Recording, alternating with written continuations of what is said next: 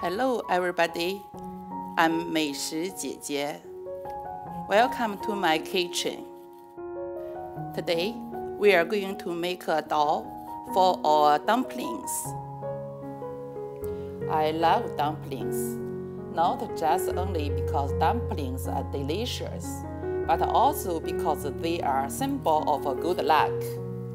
Eating dumplings during the Chinese New Year's Eve is the most important thing to celebrate the happy reunion. Okay, let's make our dough. I use 3 cups of flour. It's good for 3 to 4 people. Put 1 egg into our flour, a little bit of salt. The egg and the salt we add in will make our dough soft and silky.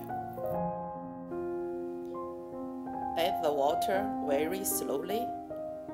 If you add too much in one time, we couldn't control it. We don't want our dough either too hard nor too soft. If the dumplings wraps are not good enough, our dumplings will break. That will affect the taste of our dumplings. We need to make our dough stretchy and silky. That's all good. Now use your own hand, knead the dough. Put your strength.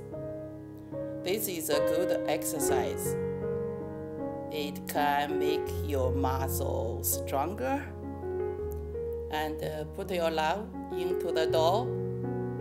Your love will make the dumpling taste better. We need to prepare our dough an hour earlier. Okay, our dough almost done. But right now, the dough looks not smooth enough. We need to cover it. Let it have some rest. In the meanwhile, you will knead our dough every 20 or 30 minutes. That will make our dough stretchy and silky.